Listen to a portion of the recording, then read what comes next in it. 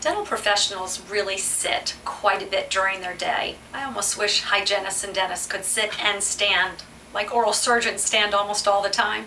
I wish hygienists and dentists changed their position more frequently. Nonetheless, I want to stretch our hips. I want to stretch a muscle called the piriformis. It's something we sit on all day, and the sciatic nerve runs through the piriformis. Sometimes we get this muscle that gets really tight and it squeezes this sciatic nerve and it gives us a lot of pressure. This is a muscle stretch that will help to cleanse that area and open it up. It's called a piriformis stretch. This is one of many. Go ahead and take an ankle over a knee.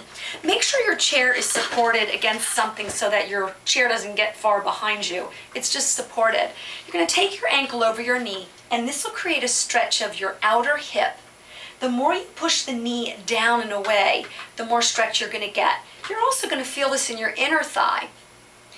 Then, to make it even more challenging, keep pushing the knee down and stretching over. You will feel this in your entire quadrant of your back, your hips, your inner thigh, your bottom. It's a really great stretch, and if you can do it frequently, it'll help you to get that stretch of your back, your hips, and your inner thigh. Feels really, really challenging, and it's a great stretch.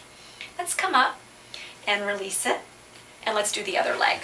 So you're going to take your chair, put it against something so it doesn't slide from underneath you when you put some pressure on your knee. Go ahead and take your leg up, take your ankle over. See, my hip is much more challenged on this side than the other side. My leg doesn't want to go down as much. It's very tight on this side. You're going to take your hand and just give it a good push. I get a good stretch here, but a very big stretch left side, left hip.